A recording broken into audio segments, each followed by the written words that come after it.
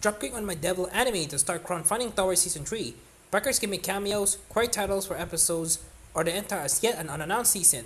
The official website for the anime Yukiwo's Dropkick on my devil manga announced on Monday a crowdfunding campaign to go towards an unannounced third television anime season. The campaign will launch on Wednesday at noon, Tuesdays at 11 p.m. On the Motion Gallery website, the campaign page is not yet accessible. The staff aims to raise 20 million yen, about 190,000 US dollars. The anime's website acknowledged that even if the third season were to be greenlit, production would take at least a year.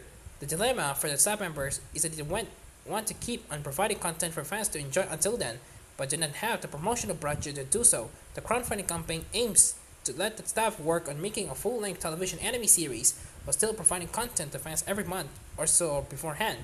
If the campaign reaches its goal, the Dropkick on my devil production committee tree, working title, would like to officially announce that the third season has been greenlit. The rewards for backers include messages and illustration for Yukiwo and Jushin Chan voice actress Aina Suzuki, 2 new songs to download for the anime's Fallen Pop Angel unit and the Destiny Noisy duo Jushin Chan and Yurine Hanazuno, and new Fall Pro vs. Death Snow album with the 2 newest previous songs, the 2 new songs, a Blu-ray disc at the Sabat Tonic Music Festival in August, and a new cover art by Yukiwo.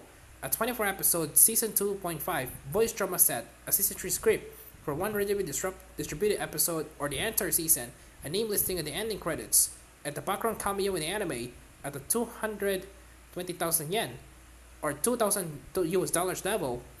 Up to 3 backers for each pledge 220,000 yen can create the titles for the pledges on the season, and 1 backer who pledges 1.1 million yen, about 10,000 US dollars, can create the title for the entire season itself, subject to approval by the production committee.